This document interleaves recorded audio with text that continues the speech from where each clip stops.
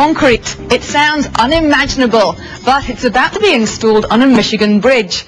Concrete is becoming the material of choice in constructing roads.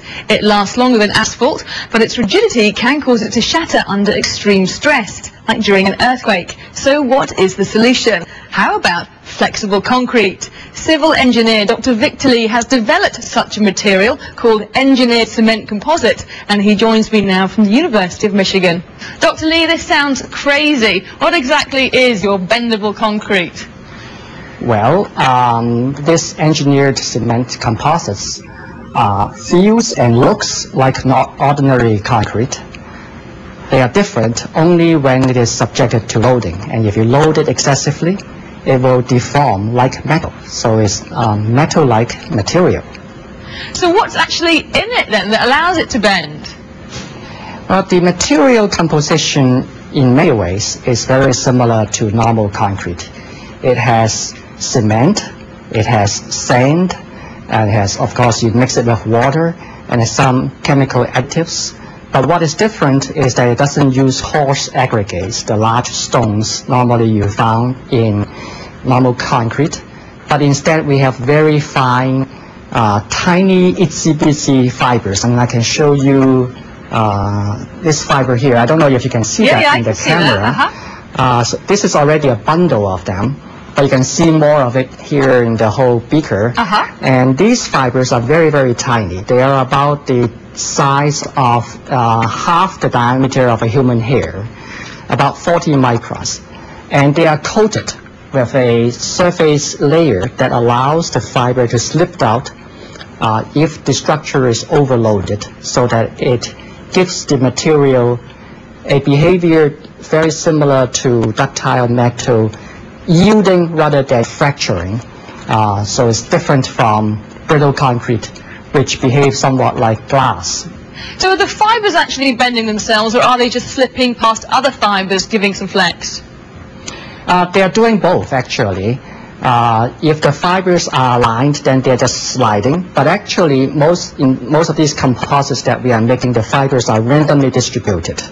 So when they are inside the material, they can also bend. And how much can this concrete bend? Quite a bit. Here's a specimen that we have loaded in our laboratory. Not loaded by me, it's very strong actually. So normally in a structure we of course do not deform the material to this large amount, but we did this in a testing machine where we have put about, for this specimen, a very thin, about 1 centimeter thick. We put the weight of a human person and overload it, and you can see that the material still holds together in a deformed shape. Well, that looks very cool, but how does it compare to normal concrete then in terms of its strength, for example? It is similar to normal to high-strength concrete. We have a range of this material, some of which can go as high as 80-90 megapascal compressive strength, similar to high-strength concrete. The difference is the very high ductility, or as you would sometimes describe it, being able to flex when it's overloaded and keep the load there. So if you were, let's say, in a building or on a bridge deck when it's overloaded, you want the material to still be able to hold the load and keep you safe, rather than fracturing into small pieces. So how does its durability compare to normal concrete? Well, the material durability is quite high. We have tested it under various conditions, and also there is now a bridge in Japan with a deck built with this material and overlying a thin steel plate with a total thickness of about 5 centimeters. So this is an ultra-thin deck, and the designers are expecting a service life of 100 years. Is that longer than normal concrete?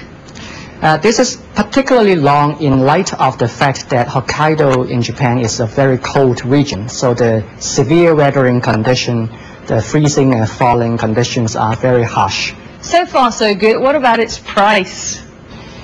Well, the material, I'm afraid, is a bit more expensive than normal concrete. It's roughly about 3 times at the moment, at least. I expect it to go down in cost with time.